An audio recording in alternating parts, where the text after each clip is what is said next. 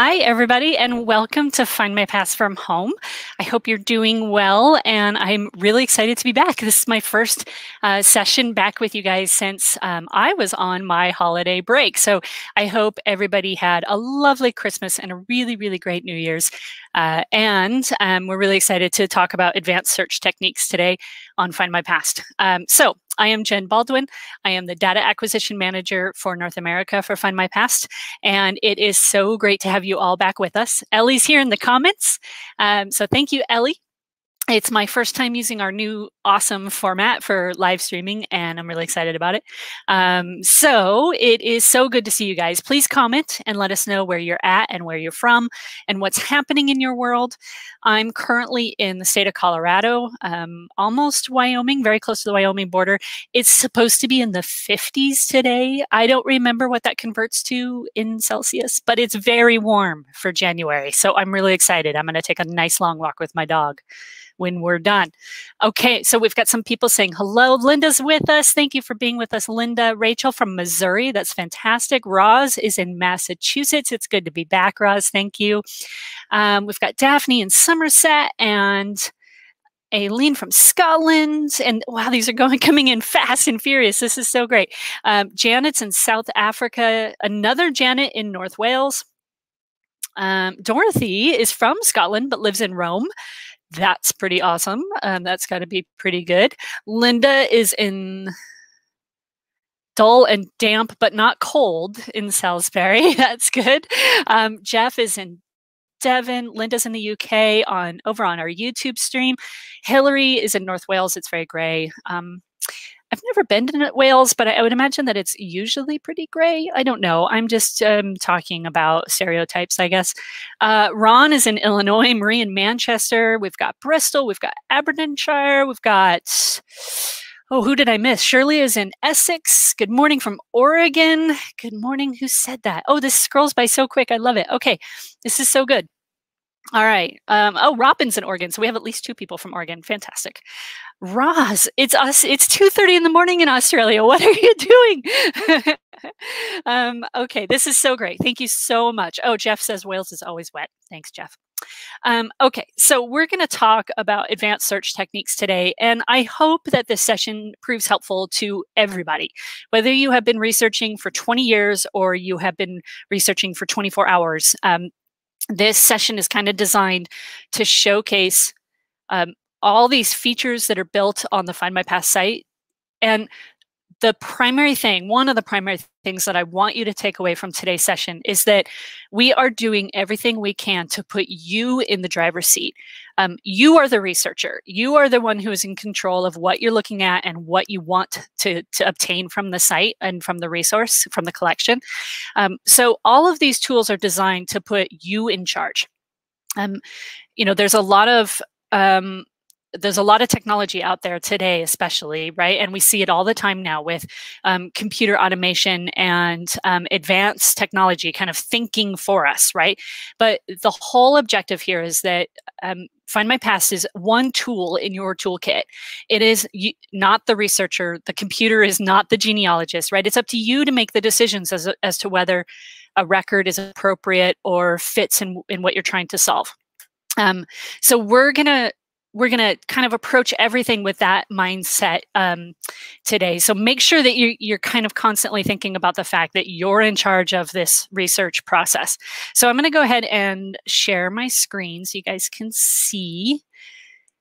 And oh, look, that looks so snazzy. Ellie, I love this tool. This is great. She's smiling, but you guys can't see her. Okay, so we're going to talk about advanced search techniques on Find My Past. Now, I'm going to hit what I think are the things that people should know about the site. But some of you may have been using the website longer than me, to be honest. So if you have a suggestion or if you have something that you think people should know about or some little trick that you've picked up, absolutely feel free to share it in the comments. What I'm going to share with you today is not everything. There are so many ways to solve a genealogical research problem. And this is just some of the things that I prefer to really kind of talk about and focus on when I give when I talk about things like this. But you may have developed something else, and so please do share those comments. Just a couple more. Let's see. Pat is in London. Steve is in Yorkshire. Amanda has a brick wall. Her Welsh 3 times great grandmother. Her baptism and parents. That's a tough one. Denise is saying me too. Let's see. Audrey's with us. Grand and Drizzly as per usual. It's so good to see all of you guys, and it's so good to have you guys all back. All right, so let's jump into this. Now, one of the first things that I'm going to start with actually is thinking about what you should do before you actually log into Findmypast. And we're just going to kind of cover this really quickly, but it's important, especially if you are working on a more complex problem, a genealogical problem or a big research project, right? Take the time, even if it's just 10 minutes, create a research plan so you know what your objectives and goals are. Review all those possible sources, right? So, and I'll show you this a little bit towards the end. I always start by making a list of the possible records that I might be able to use, whether they're online or offline. And you can do that in a variety of ways, and I'll show you a sample in a little bit. You want to create a timeline of the ancestor in question with what you already know or what you believe to be true. Make sure that you can add to it as you go, though. Make sure it's something that's really easy to edit. So for me, I prefer to use Excel for most of this because it's really easy to insert a new line into an Excel spreadsheet, and it's really easy to sort the data, right? So I make a column for the year and the date and whatever information I'm trying to seek, and I fill in everything that I can. As I'm doing that, I'm thinking about the decades that he lived in, the history that that person might have experienced, major events across the world, right? So if I'm researching someone during the course of World War I make sure that all of those important dates are included into their timeline. So it's not just when they were born, when they got married, and when they died. It's much more complex. It's a much broader look at kind of social and world global history, as well as regional history. I don't write down everything, obviously, but as much as I think is important for me to keep my mind on. The fourth thing is to write all of this down, right? Take the time to actually document your research plan, pull out some objectives, think about what is it you want to know, and prioritize that list. And you want to review that every time you start a research session, so you know exactly what you're looking for, right? So my first priority is to figure out the exact death date and location of my 3rd times great grandfather. Okay, that's your goal. That's your objective. Everything you do in that research session should be about that goal. Everything else that you find, all those little, threads we want to pull on as we research, it just goes into that document. If you write as you research, you will never lose an idea or a possible record that you stumble upon while you're looking for something else. And we know that feeling, right? That happens to all of us. But if you document everything, if you write as you research and you just keep writing, and you see I've got on the screen, right? Keep writing and then write some more. I never stop writing. I constantly have some kind of writing tool in front of me whenever I'm researching. Okay, so that's just a quick review about kind of setting yourself up for success a little bit, but let's spend the majority of our time together today on the Findmypast site. So Findmypast offers a variety of search options. And again, we do this to put you in the driver's seat. So you want to make sure that you utilize and understand all of these different options that are available to you. You can search all records, which is kind of a generic blanket search. You can do an advanced search, a category search, an all records search. And then we have a variety of filters that you can apply to those searches. And we're going to walk through a couple examples here. So hopefully you guys all have an account on Findmypast. If you don't, that free account is actually well worth it. Sign up for a free account if you don't have one already, because you can do some exploration on the site with that free account, and you can get emails and that kind of thing. So there are a handful of ways to approach this. Now, this is what it looks like when you log into Findmypast, right? This is our dashboard page. And keep in mind that mine might look a little bit differently than yours. And the reason for that, for most of you, is going to be location, right? I'm located in the United States, so the site automatically filters me to the .com version. There's no difference in the record collection. There's just a few differences in terms of design and how we put things in front of you based on what's important for that region. So there's a variety of ways that you can enter into a search from here. Now, the first and most obvious one is just to search all records. That's certainly something that you can do. Note that it automatically navigates you to your location. So for me, that's United States and Canada. I can also select the advanced search link down underneath the search button. That will also point me to United States and Canada records.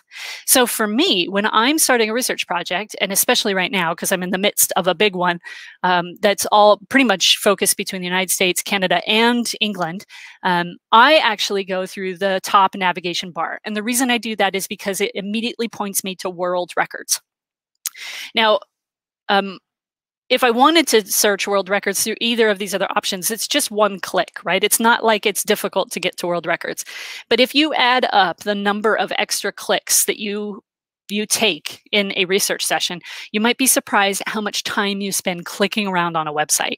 So for me, efficiency is important, right? I want to make the most of my research time. I don't want to spend a bunch of time navigating around the site. I want to research. So every chance I have to save myself a click, I'm going to take. So I start at the top menu bar. When you click on that, you get this drop down. There's a lot of opportunities here. So you can search all records. You can go to the all record sets page, which is essentially the card catalog of Findmypast, and we'll talk about that in a few minutes. Or you can search by category. And I've got newspapers and periodicals and the 1939 register circled here because they are special. You can search those resources through the search all records page or a global search page, but it's easier to get to them if you go into their category specifically. So if you decide that tomorrow you're going to sit down and you're going to spend an hour studying newspapers, then go directly to the newspaper and periodical category. It will save you a couple of clicks, which saves you time. Okay, so when you click on search records, this is what you get. You come to the world records page. And for those of us who've been using genealogy websites for a while, this is relatively standard, right? It looks like there's a lot of options here. And we're going to walk through a handful of examples, but I want to introduce you to the person we're going to use as that example first. Now, if you've seen any of my other sessions, you are already familiar with this individual. John Horatio Lawrence is my current research project. He and everything that's on the screen, I know from oral history that was passed down through the family. So possibly born in Birmingham. His father was a silversmith. We think he might have served in the English army, his immigration, his marriage, his children, and so forth. So at this point, I believe that he had a total of 10 children. Right? So there's a lot of kids kind of spread across Pennsylvania and Ohio, and then they end up in Nebraska, and his wife ends up in Colorado. So the family has a very kind of standard and typical migration pattern through the United States. What my research plan is currently focused on is actually where John originates from. So who were his parents? Was he really born in the Birmingham area? Do I have his birth date right? And so forth. So that's what I'm really focused on in terms of my particular research strategy today. So let's go back to the site, world records. On this search, I'm going to start really big and broad, and I'm going to take it one step at a time to narrow down my results. So in this case, I've only put in his name, John Lawrence, and I've checked the name variance box on his surname. Now, keep in mind, for those of you who don't look at that very often, the name variance surname box is not automatically selected for you on Findmypast. You have to manually select that if you want to use it. And there are strategies to use it and to not use it. So think about that as you conduct your searches. And one of my favorite features about Findmypast actually is just this blue button down at the bottom of the screen. It tells me in just without clicking anywhere, without having to actually click on search or view the results, how many results I have come back on this particular search. So this is looking in all of our records across the world for a man named John Lawrence. No dates, no locations, no categories, no nothing. I have 361,000 results. Way too many, right? If you have time for 361,000 results, I have a couple things I need you to do for me. So I'm going to keep going. I'm going to continue to navigate through the search. And I have a lot of options to do that. I can use the categories. I can add in more information. I can use all of these little links. and tools that are built into the page so that you can see all of the variations and all of the ways that Findmypast gives you to control your search. So I'm not even gonna click search yet, right? I'm gonna change it. I'm gonna filter it to just English records because that's what I'm most interested in. So it automatically puts me down to 177,000 results. I've just cut it by about 2/3. So that's a really good first step. I'm also going to, I thought I had circles on this one. I'm sorry, I don't think I do. I added in Birmingham, Warwickshire, and his year of birth is 1806. And I'm now down to 721 results, which still sounds like a lot, but we're making big progress from the original 360,000, whatever it was. So the idea that I'm trying to convey is start really broad and take the time step by step to funnel each level of your filters. Now, when I do this, I'm actually documenting every step that I take and how I actually conducted the search. I'm going to show you that at the end. Right, so that takes us to, oh, there's my circles. I got them. All right, 721 results. Now, eventually I get down to filtering to just birth, marriage, and death or parish registers. That's the category that I'm in now. And I'm down to 178 results, which is much more realistic. Now, there's a couple things on this page I want to point out. And the first one is the icons on the side. If you're relatively new to Findmypast, you will see that every search result comes back with those icons. Now, everything has the little piece of paper icon. That's what we call the index or the transcription entry, depending on where you're located. You click on that and you get as much information as we can provide to you. If it has that second icon, the little picture graphic, that means that there is an image of the record in that result, in that search result. So you always want to go to the original image whenever possible. Sometimes those images might be the actual record itself, digitized and preserved online. Sometimes it is a picture of an index or a book or some other published work. So make sure that you track each of those tools, right? So if it is a picture of an index, where did the index come from? Someone sat down with the original collection at some point in history and wrote out that index. So track each source all the way back to the original image whenever possible.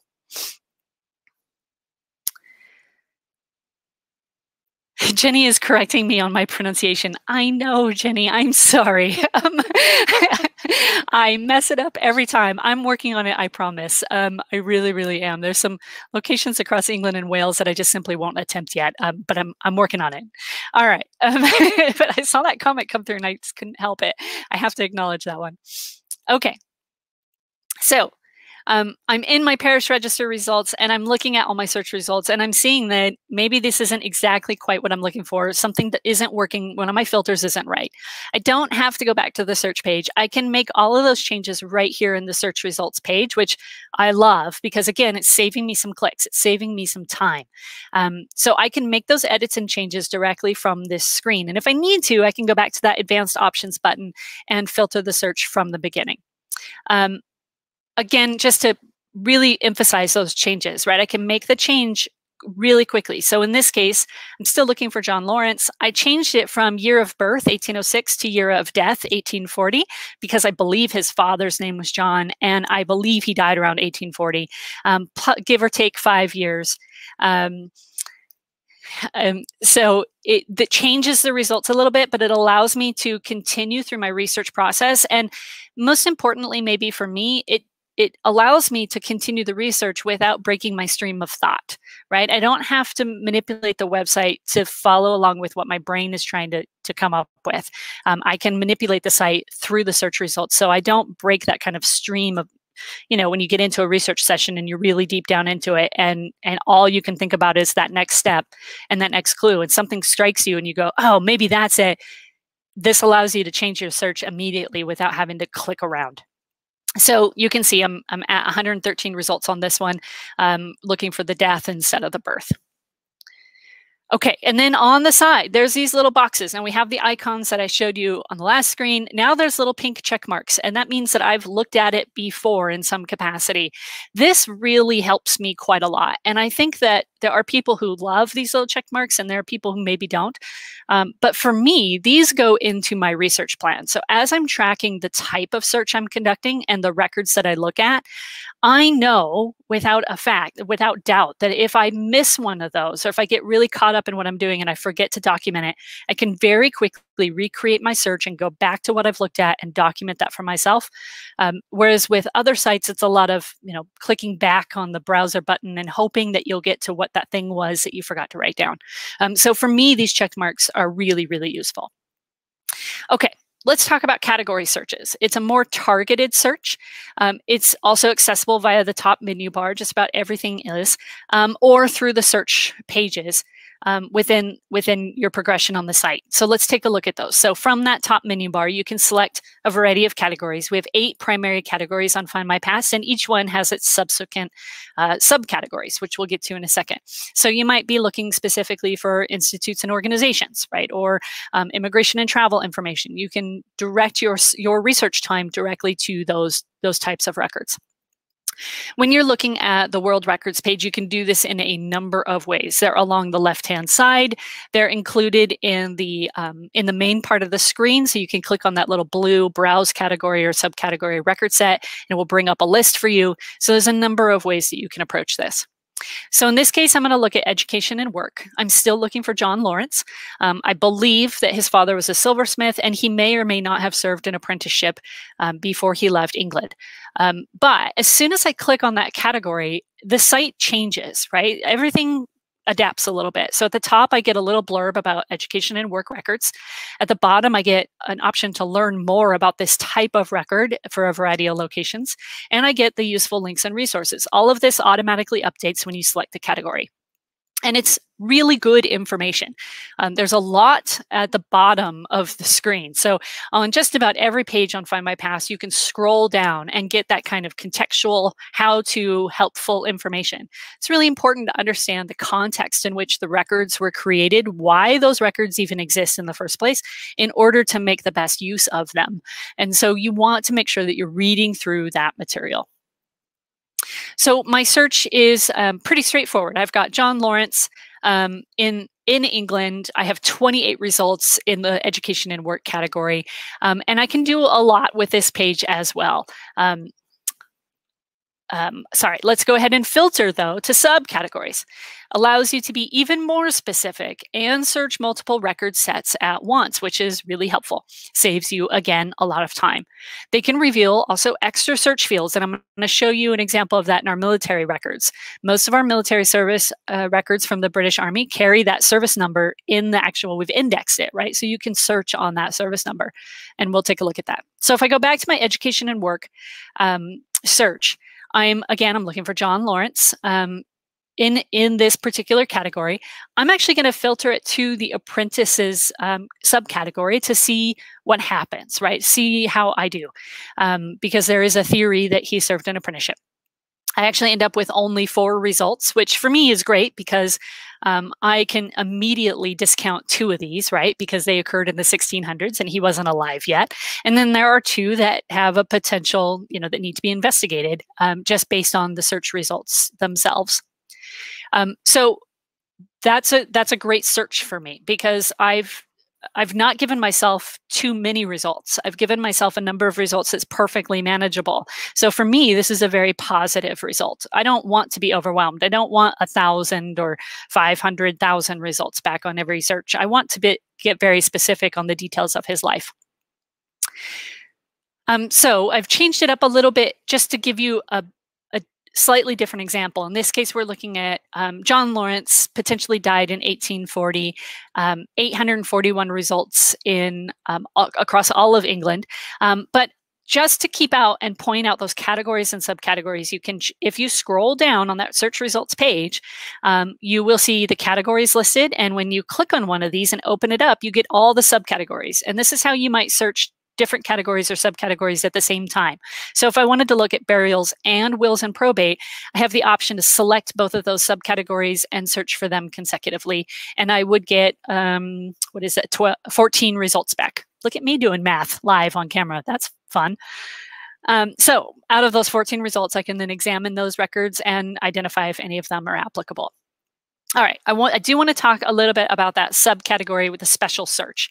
And I'm going to actually start with looking at military service and conflict, but looking at the country level, right? So if I start looking for American military records on the Findmypast site. There are actually quite a few of them, but they're indexed exactly as is shown on the record. So of the country locations, I have America, British America, North America, USA, United States of America, United States, USA with all spaces. And then I'm also looking at prison ships in this particular search. And in this case, one of the records has a typo and it says United States, but it's indexed that way because that's what it says on the record, right? We don't change what the record displays. We index it exactly as it's stated on the record. So I need to make sure I include the typos and the assumptions in my search as well. So in this case, I'm actually looking for someone who's involved in the War of 1812, is how it's referred to in the States, between the United States and Britain primarily. Now for Britain, for England, that was a part of a much larger kind of global military campaign that was happening all at the same time. So the War of 1812 records for Americans are kind of tucked away in these other military records. So I'm going to look at anything that indicates, in terms of location, where I might find Americans in those British military records. So when I go to my search results page, you see all of those locations listed on the left-hand side so that you can continue to edit. You can take some out. You can continue to add however you want to manipulate the search. On this page, I find two that look interesting, but they also look very similar, right? So are these actually different records? Well, you need to, again, examine the original record every time to make sure that you know what you're looking at. In this case, we're going to compare the transcriptions as well. So the main differences here are that the location is listed as either NH or New Hampshire, spelled out, America versus United States. But most importantly, perhaps, is the archival reference number. And we can see very easily that these are, in fact, two different records, come from two different sets of material at the National Archives in Kew. So when we go to the images, we have one example with Jacob Brown listed at the top. Our second example is a different document with Jacob Brown listed. It's the same person, but it's two different records. So we need to make sure that we're evaluating records in that sense and very carefully. Now, we talked about special search filters that are created for particular record sets. In the military collection, you can search by regiment or you can search by soldier number. You will not see those search fields, obviously, on parish records because they don't apply. But if you go into the military service and conflict category, you will find those search filters. And this allows us to, of course, type in any one of those pieces of information. So in this example, which I'm back to my John Lawrence, I have found a record of a John Edward Lawrence. So it's not the right John Lawrence, but it does have his service number at the top, actually in two different places. So make sure that you're reading and understanding everything on the document to ensure that you are finding that service number. And then I can go back and put that into my search box where it says service number in military records and find everything related to that number.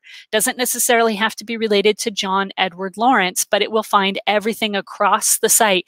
Even if the document is torn and we can't see the full last name and it's not indexed in its entirety, we can find it through the service record number. Okay. So all record sets, and I hope you guys are okay with the time. I'm definitely not going to finish in an hour. Okay, so all record sets is a relatively new adaptation to the site. It used to be the A to Z of records, and which was more of along the lines of a card catalog. All record sets kind of combines the idea of a card catalog with your favorite search engine and allows you to search for keywords or exact searches really for any records across the site. So if you haven't played with this recently, I don't remember exactly when we released this change, but it's not too old. I don't remember for sure. Okay, so all record sets. Again, it will automatically filter to a location based on where you are in the world. So if you're in England or in the UK, your location field on the where drop-down menu is going to be, I believe, the UK. If you're in Ireland, I believe it's Ireland. Everywhere else, it's world, which is great. I think that's great. helpful for me. So note right away that the records are in alphabetical order and by the number of records in every collection. So the first thing I see, because I'm in the US, is the United States Marriages Collection with over 246 million entries. Your view might look a little bit different. It might filter differently for you based on where you are in the world today. You can filter by country, by county, the name of the record set, the record category, and in some cases the provider, although that's relatively limited. So if I wanted to search for all the records from Canada, I would simply just change that drop down to Canada and the list changes for me. So I know exactly what is available to me on the site. Now, remember at the beginning, I talked about creating a list of possible records that you could look at. This is the type of work that I'm referring to. When you're starting a project, think about his lifespan, right? He was born in 1830 and he died in 1910. And so I'm going to look in all of the censuses every decade until he passes away. And I'm going to make a list of all those censuses. So I know when I've checked it, I can just check it off my list, right? If I'm unfamiliar with the records that are available for that area, I'm going to go to this type of a page on any of the genealogy providers and say, what are the records available to me for Canada? I can even narrow it down. I can say, okay, I'm going to expand my search into Ontario, specifically when I look at Ontario records. What are my options? What's available to me? I'm going to make that list before I ever put a name into the website, so that I know what my options are, I know where my research can lead me. And I know what's online and what's not, which can be crucially important. We can also search the All Record Sets page by topic or keyword. So in this case, I've searched for the word Catholic because Findmypast has a massive Catholic collection from around the world. So I get everything on the site that has something to do with the Catholic faith. And there are a number of these on the screen that you can see that are location specific, but there are also a number of results that are more social history, right? Like, Catholic history across various locations. Another feature that I particularly like about this page is that I can filter my search by category and subcategory. So if I want to get Catholic records that are census related, I can filter the category search. So census pops up to the top of the list, and I have all of the available options to me, like the 1893 Westminster census from the Roman Catholics. That is, by the way, a really wonderful record set. There's some great little notations in the margins. If you've never looked at it, it's worth a look. You can also search by just kind of any keyword you can think of. So punch in whatever you're working on and see if anything pops up. And if it says no results, just keep in mind that we continually add to this system. So if we see somebody searching for something over and over again and we have records related to that, we're going to kind of do that work in the background. So in this case, I've searched for the word prisoner, and I get all of the results from around the world that have anything to do with prisoner records. Now, I mentioned at when I started this section, you can search by the repository or the partner that we got the records from. And that is true for a couple of specific organizations in the United States. So the New York Genealogical and Biographical Society and the Historical Society of Pennsylvania all have the name of the organization keyed into this search process. So if you know you're looking for a record from the New York Genealogical and Biographical Society, you can just start typing in New York Genealogical and it will filter the list for you. All right, one other search feature from Findmypast that is unique and needs to be utilized regularly in your search pattern is the location search. Now, this is only available on UK record sets today, but this little radius bar, it doesn't look like much, but it is a very powerful tool. And let me show you why. So especially if you're unfamiliar with an area you're researching, right, you might end up in something like this. So this site is maps.familysearch.org, and it has a variety of maps from across the UK. I think actually I want to say it's just England, but I may, oh yeah, it is. It's England jurisdictions. And it's a fantastic tool. It allows me to see parishes, counties, civil registration districts, provinces, poor law unions, dioceses, whatever I want on the map all simultaneously. So I can say, oh, all the parishes of the Birmingham area at one time, right? This is really helpful, especially if you don't understand or you're not familiar with the geography of the space you're researching in. But these are all man-made jurisdictions, right? And we know that our ancestors didn't necessarily stick to that. If there was a major river that they had to cross between their house and the parish in their actual, designated location, they may not take that route. They may go to the parish in the next county over because they don't have to cross a major river to get there. Maybe it's just easier, or it's actually closer, even though it's in a different county. So we took all of that concept, that idea of these man-made jurisdictions, and we said, well, maybe the ancestors didn't actually behave that way. And we put in this radius search. So you'll see it on all of the search screens. In this case, I'm looking again, of course, for my John Lawrence. I've moved the search radius miles up to the 10 level mark around Warwickshire County. I hope I got it right that time. So it takes the middle point, according to kind of GPS data, and it says, stretch my search out 10 miles from that central location. And as you can see in the search results, I end up getting possible results back from other counties. Now, if I'm unfamiliar with that territory, which when I started this project, I very much was, I would not have immediately thought to look in these other locations. But it's kind of like looking at a map in a really, really pinpointed area and then zooming out and going, well, wait a second, what are the opportunities that surround us? But the search guys have just kind of made that tool available to us so that we don't actually have to zoom out on the map. The computer kind of does it for us. So that's a really, really great tool for searching across the UK. And one of the theories and misconceptions that we hear a lot in British and Irish genealogy is that my ancestors didn't really move around very much, but actually they kind of did. And that's one of the reasons why this search radius tool was created.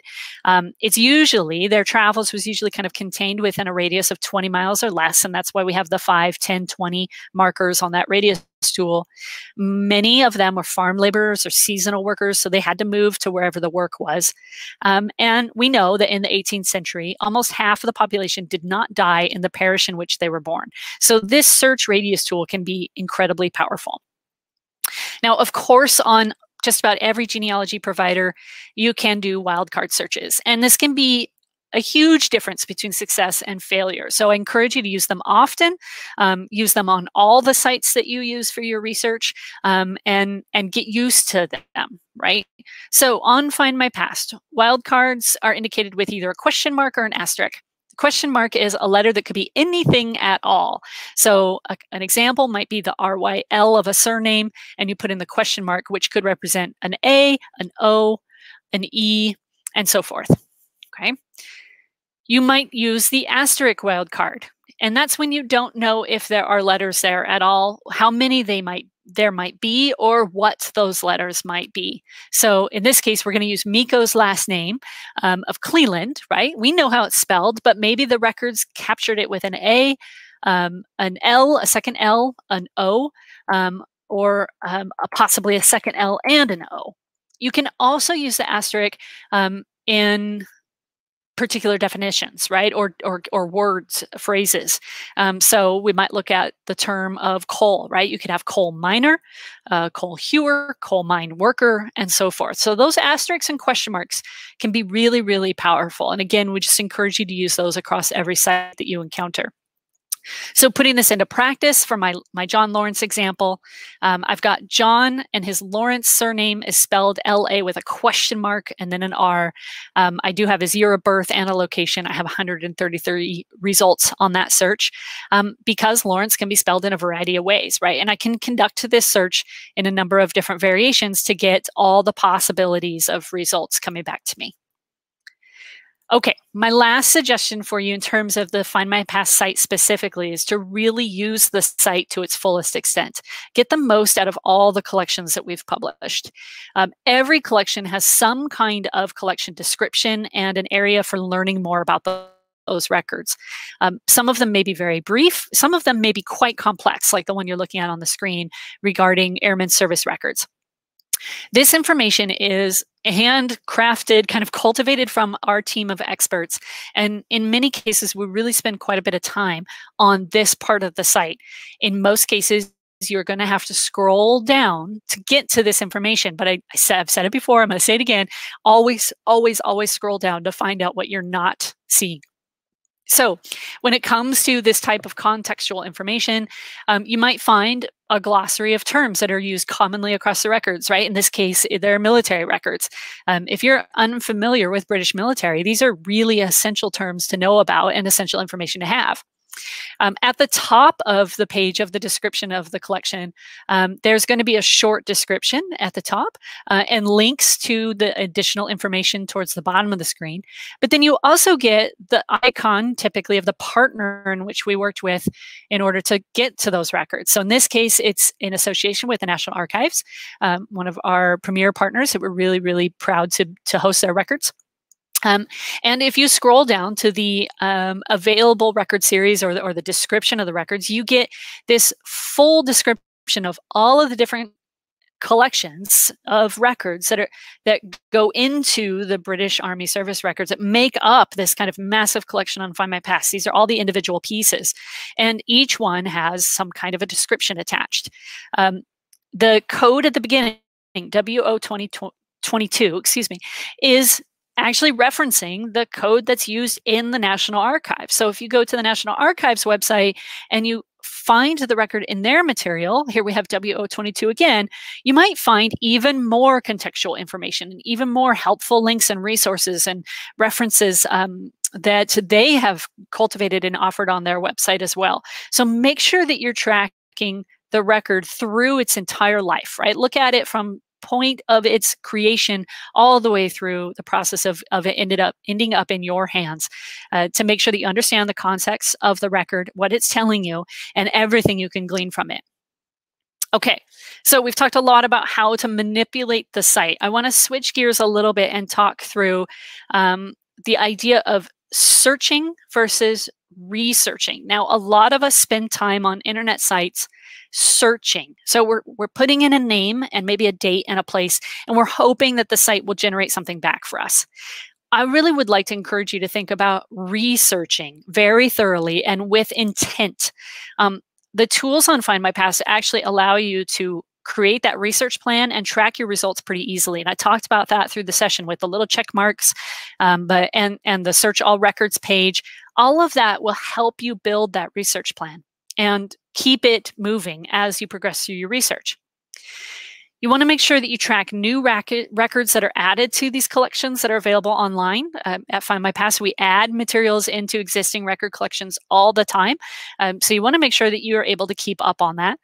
And this is maybe not, if you're just looking for something really simple, right? If you just need the GRO index for this person to be able to go order the record and you know exactly how to get to it, that's fine. That's really simple and straightforward.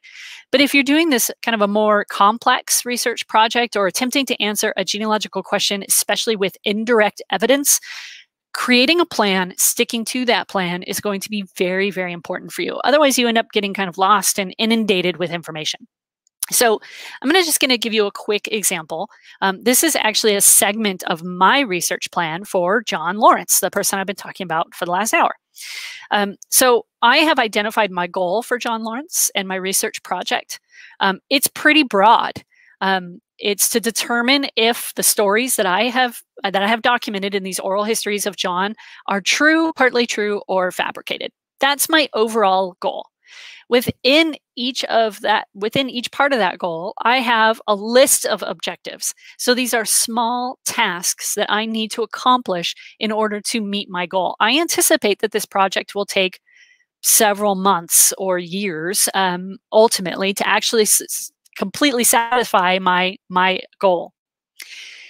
So some of my goals include to confirm the birth date and location of John Lawrence, to confirm his parents, to confirm his siblings. Now, the oral history says he had one surviving adult sister, Anne King, and all other 8 children in the family died in infancy. I don't know if I'll ever be able to prove that, but it is one of my objectives. And if you scroll down in my document, you'll find objectives for John's wife, his parents, and the circumstances in which his life is described. So I keep track of all of this. And the reason I do that is because when I sit down for research, which I don't get as much time to research research as I would like, I might only have 45 minutes, and I can go to this list and I can say, okay, today I'm really going to focus on point 5, the marriage of John and Sarah Evans. What evidence do I have? What do I need to acquire? That's my goal for today's 45-minute session, and it keeps me on track and it keeps me motivated. Now, I do a lot of this using 2 primary tools. I use a writing program called Scrivener, but you can easily use Microsoft Word or whatever you have on your system. And I use Excel, or a spreadsheet-based system. I'm going to show you a couple of snippets from my Excel spreadsheet. I've been told that it's a little overwhelming, but I am very type A, and so I like to be organized. So just be aware of that moving in. Now, the first thing I'm going to show you is what I've referred to a couple of times over the course of this, is to create a list of possible record sets. And this is what it looks like for me right now for John Lawrence. So I have each of the major categories of records. So right at the top, you have all possible collections online that I can look for for vital events, right? Birth, marriage, and death. I have the years of that record collection. I have the name of the record collection, any notes that I might make, whether or not it's online. So in this example, you see a lot of family search material and Findmypast material, and the date I last checked it. And what that means to me is that if I look back and I say, okay, I want to look in the band's collection again, I looked at it in June of 2020. I'm going to look at it again. If there's no additional updates, if there's no additional records added, I know I can just quickly move on in my list. But this allows me to track what each of the sites are doing and offering in terms of new records added to the collection. So I can keep on top of the possible sources until I satisfy the question. You see a variety of other categories: land and property, occupation, because I think he was an apprentice maybe, right? All the lines in yellow are what I believe to be relatively accurate about the individual. And then everything below that is a possible record source. So it's a pretty thorough research log. This is just one component of it. I have a research project workbook for every major project that I undertake, and each one has multiple tabs. This is always the first tab, is what records can I possibly look at? The second tab is always the individual's timeline, or the timeline of the family, so that I know when and where I believe things to have happened. I like to sort the data analytically, depending on how I'm approaching the research question, which is one of the reasons why I keep it in Excel, because I can sort all these columns to my preference. And this is just one example, right? You're going to find your own way of doing these types of complicated research projects. You're going to find your own system. Mine just happens to include this list and happens to be in Excel. Another section of my research kind of project workbook and my research list is listing out all of the searches that I actually conduct. So, and I just gave you a couple of examples to keep this really simple, but if I go on to Findmypast and I've got 45 minutes, I'm actually going to document exactly what I put in the search boxes and what filters I use to conduct that search. And this, again, helps me track the number of results I'm getting back and any possibility of new records. Again, some people call me far too detail-oriented, including my 11-year-old daughter. I'm okay with that. But it's a system that I've built over the course of several years that allows me to really keep on top and stay organized. I think one of the things that bothers me the most is, trying to go back into my notebook and filter through a bunch of pages worth of notes and not being able to find exactly how I got to this particular record. And this system prevents me from doing that now. So I record the exact filters I use, the number of results that I get back. And if I repeat this search in 12 months and that number of results has changed, I can easily tell that something's different, right? Whether it's new materials in the collection or they changed their search algorithm on the website that I'm using or what have you, okay? Now, I combine this part of my spreadsheet with the search results. So everything is correlated, right? The next step then is to actually document what you discover. So I did a search for John Lawrence and British Army service records. I got 4 reasonable results back. I have comments as to why I've discarded that result. You can see my result in column K is either negative or undetermined in this case, because in most cases, these individuals were born too early and they couldn't possibly be John Horatio Lawrence that I'm looking for. But there is one as a possibility, right? From the Army Deserters Collection, from the 24th foot. He's about the right age, about the right place. But all that's available online is an index. So I need to go back to the Family History Society that created that index and actually say, okay, where did this material come from? And is there any possibility of getting more information? This is directly tied to the list I just showed you. So let me put them next to each other, and hopefully it all makes sense. So on the far side, and hopefully you guys can see that, each line in the top screen is numbered, right? Number 2 of my search correlates with number 2 on the second list down at the bottom that has the search results. So that's why there's that pink and yellow column in there. It's telling me that on my search, I conducted this search with these filters and this name to get to these results. So they exactly tie back and forth to each other. So during my research process, I'm constantly moving between these 2 tabs in my workbook and my writing software so that I can document the findings and write out my thoughts as I research. So one of the questions I'm seeing that just popped up from Josephine: how do you find who put the information together? Typically, that is included in the citation information, the details in the record as it's published on Findmypast. So in that extra information segment on the screen, if you scroll down, it should give you an indication of where that information came from. So just to kind of quickly reiterate, right, the number of results I get in my search directly correlates to the number of documents that I examine. And I'm going to go through each one of those search results line by line and document why I think it's a good match or it doesn't fit, or something that I need to continue to research. So hopefully that makes sense to you guys. Okay, a couple key learnings just to walk through before we go back into Q&A and comments. There are a variety of ways to search the Findmypast site to find the resources that you need. So take your time to really learn how the site is built and how it's structured so that you can use it to your best advantage. And I encourage you to do that actually for all major genealogy providers. It's important to know how the site functions and how the records are organized so that you can get the most out of the collection. Make sure that you're manipulating your filters and collection-specific search terms to make the most of your time.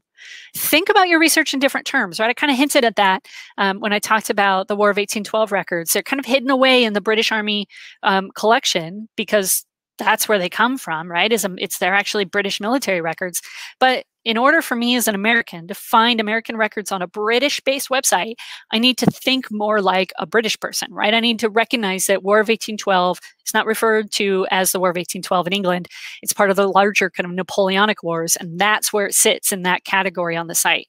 So I'm not going to find War of 1812 on Findmypast, but I am going to find Napoleonic Wars. So I got to switch your gears a little bit and switch your thinking to make sure that you're kind of aligning with how the site is designed and developed. Certainly on Findmypast, do not expect thousands of results. You can get them, of course, if you start very broad, but the system is really built for accuracy more than quantity. So we're, again, putting you in the driver's seat, trying to make sure that you can control your research. And then, of course, utilize the tree and hints. Upload your GEDCOM to Findmypast. Make sure that you're taking advantage of all the kind of the automated systems. Whether or not you choose to act on those hints is up to you. But especially if you're unfamiliar with an area, the hints can be really useful in helping to point you to potentially new record sets.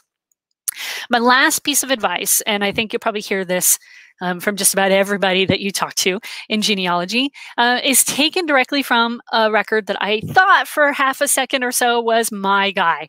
And I was pretty excited to find this one, right? John Lawrence traveling into New York, which could have been the case, around 30 years of age, from Great Britain. He's a laborer. The time frame was about right. Unfortunately, it's not my guy. And so the name of the vessel is really important here. It's the Try Again. So I would encourage you to just simply keep trying on your research. Don't give up. Try a new filter. Try a new search combination. Try a new record set or a new resource. Go offline for a little while. Read a book. Learn more about that culture, that community, that occupation, whatever it is that's got you stuck. And then go back into the records with some new knowledge and just simply try again. I love this record. It's actually printed out on my desk. I keep it with me all the time. All right. So I know that there has been a lot of comments. And I am going to stop screen sharing and go back to my normal size. All right. So let me just take a second to kind of reiterate a couple of really significant points that I'm hoping that you guys will actually walk away with today. And I'm sure, sorry, I'm just trying to make sure things are arranged over here on my computer, so I'm talking to you. I'm sure that there are a lot of comments, and I hope that this has been helpful and beneficial to everybody. Just realizing how weird my hair looks right now. Okay, so first thought really is, think about, are you searching or are you researching, right? Are you making the most of your time? Do you have a plan? Are you really thinking about the question you're trying to answer, the objective you're trying to meet? How do you think about the research process that matters, right? The idea of going into the research process and actually trying to identify your goals and objectives and how the records were created in the first place really makes a difference. It's important that you track your research. Create that research plan. Writing is really essential. Take the time to actually sit down every day and write out your thoughts. It's almost journal-ish or narrative, I guess, the way I write out my research. I'm not writing it for anybody else but me at this point. I've never thought about, writing a book or doing anything like that. If I wanted to do something like that, or if I wanted to blog about it, for example, I would go back and change the way I wrote that out. But I'm talking to myself, essentially, in that writing process. All right, let's look at a couple of the comments. Now, Audrey made a note about British military records that I think is really helpful. And this is kind of reinforces my idea about learning about the records and how they were created. She says that most British military records are not conflict specific. So the name of a particular war may not appear anywhere in the description. You need to look for categories like service records and medals and so forth. And that's exactly my point, Audrey. Thank you so much for sending in that comment, because it shows very easily that having a preconceived notion of why and when that record was created is not going to be useful for most of us. We need to understand why and when and where that record was created and for what purpose it exists, because it wasn't written down so that genealogists in 200 years could track their ancestors. I guarantee that. Let's see. I'm trying to see. It looks like we have so many comments. I'm not sure I'm going to be able to get to all these, but we'll do our best. Okay. I'm in good company, Dennis. I was talking to myself when researching. Yeah, Linda, absolutely. I'm going to scroll back up to the top. Let's see. Beth said right at the beginning, she shared her tip. If I can't find someone on the census that should be on the census, I will search for another member of the household street, and sometimes they'll appear. That's a great suggestion. Absolutely, Beth. I actually don't know if they did this in England or not for the UK censuses. Maybe Audrey, if you can answer this, I'm not sure. In the US, they have, before the censuses were available online in the early 90s, they created a census index and they published it in books. So you can go to the 1871 census for Philadelphia, pull that book of the index off the shelf, and look at all of the Browns that are listed in Philadelphia in 1871 in the census. And it doesn't matter where in Philadelphia they're located, all the Browns are listed together. And that I find is particularly helpful when you're looking for surname variants, possibilities, like John Lawrence, for example, was located in Erie, Pennsylvania, where there are 7 or 8 different locations in Pennsylvania with the town of Erie. So I had to figure out which county that was referring to. And I used those census indexes to help me with that. Now, those are not available online anywhere, and they're held usually at major repositories. So the Library of Congress, the Family History Library in Salt Lake City, those kinds of locations. Again, I'm not sure if they do anything like that equivalent for the UK. I would have to imagine something existed before the internet was developed. But those can be particularly helpful as well for finding someone on a census that you think should be there but is not showing up. Okay, let's see.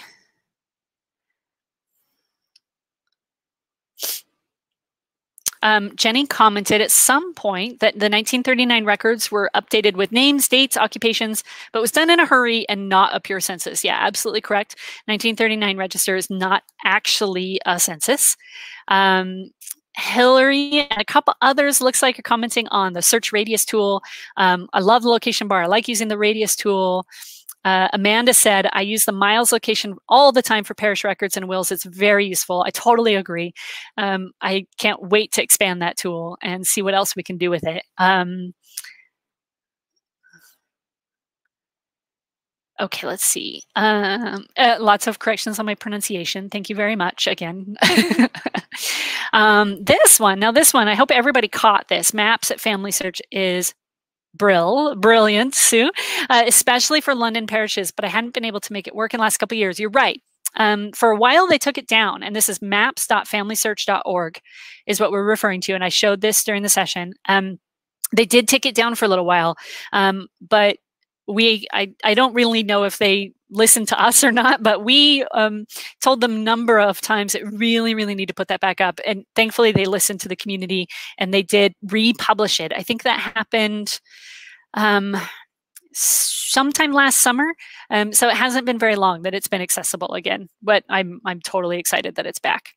Amanda says she uses the asterisk wildcard all the time. That's wonderful. That's really good. This is a good comment from Beth. Trying to keep track when places changed counties can be frustrating, trying to guess or know which county they are or were in at a certain time. And I think that's really true. And it happens everywhere that uses kind of this organizational system for their municipalities. It's useful to kind of grab old maps, gazetteers, anything that you can find. Now, when I collect maps for a research project, I don't care what the year was that they made the map. If it is a map of the location I'm interested in, I'm interested in that map because every map is useful for some reason. There are also websites that will walk you through the county changes, like county border changes. I know that that's available for the United States. I don't know for England and Wales if there's a tool like that. I'm sure there must be, but there are tools for the US that will actually kind of, it plays it out for you as a little video so you can see at what year the county border changed and how it affected possible record keeping. So you look for those kinds of assets across the internet. Okay, let's see.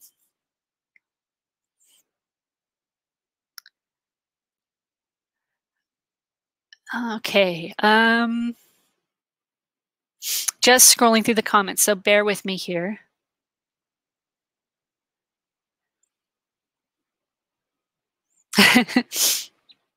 Audrey referring to the 1939 register saying, read it. I wrote some of it, the area codes.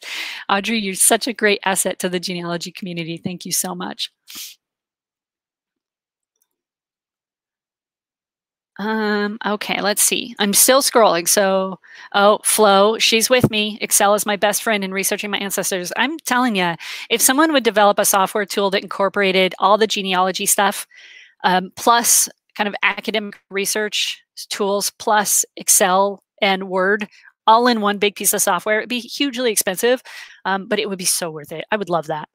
That would be so great.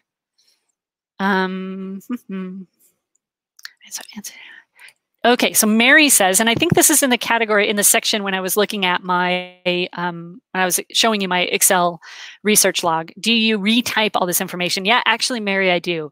And it is time consuming, obviously, and it's a very manual process. But I find that when I retype how a record is indexed, for example, especially with when you're talking about something like an alternate spelling or a time period that you're not as familiar with, I find it's very helpful for me to actually have to manually type it. It makes me think about what I'm putting into the computer, what I'm putting into my document.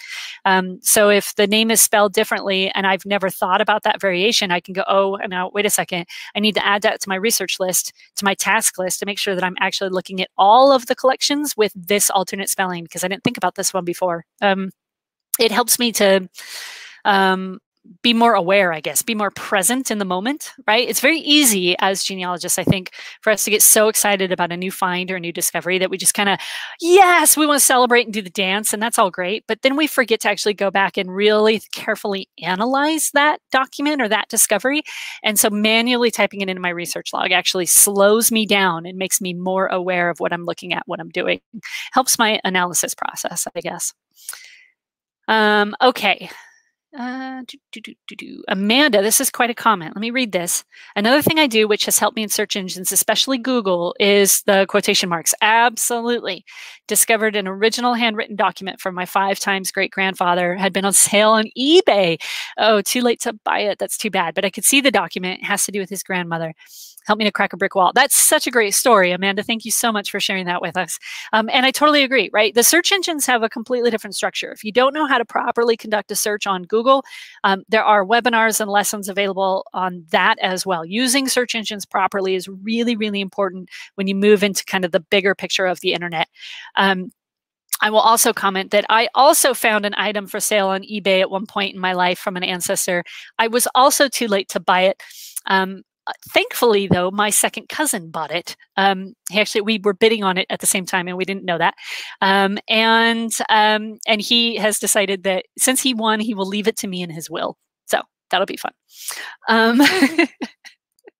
All right, I think that covers a lot. Oh, Audrey has one last tip. Let's put this one on the screen. This is so great. The Association of British County site is very useful to help you understand place names and boundary changes as a very good gazetteer. That is fantastic. I'm actually going to write this one down because I don't think I am familiar with this site yet. So abcounties.com. If you're not making note of it right now, as you all should be, like me on my Post-it note, abcounties.com, make sure that you take advantage of the sharing and the resources that the community is all posting. So thank you very much, Audrey, for that. That's fantastic. All right. I think that we are I know we're over our hour, but I want to just make sure that everybody has enjoyed this. We appreciate you being with us. We appreciate you attending our sessions. I know later this week on Friday, we have our usual Find My Past Fridays update. That'll be a good one next week. I'm particularly excited about, just to give everybody a little sneak peek, I guess. But thank you very much for joining with us. If you have further questions, you can always post them on the Facebook page, and eventually they will get back to me. And I'm happy to answer questions, particularly about kind of the research log and my processes. But I didn't want to overwhelm anybody. So if the suggestions that I've shared have been helpful, I'd really like to know that. If you have feedback on this particular session, I'd be really interested in hearing what you have to say, what you thought about all this. If there are areas of the site that you want us to dig down into further in future sessions, let us know that as well. We really appreciate your comments and your feedback and your suggestions for these types of sessions. We really enjoy doing them, so we hope that you are getting as much out of them as we are putting into it. Thank you all so much for being with us. It's wonderful to see everybody from kind of around the world. It's so, so great to be with the community. And we will end it there. And we'll see you back on Friday for Find My Past Friday. Thank you, everybody. Have a wonderful day wherever you are. Stay safe.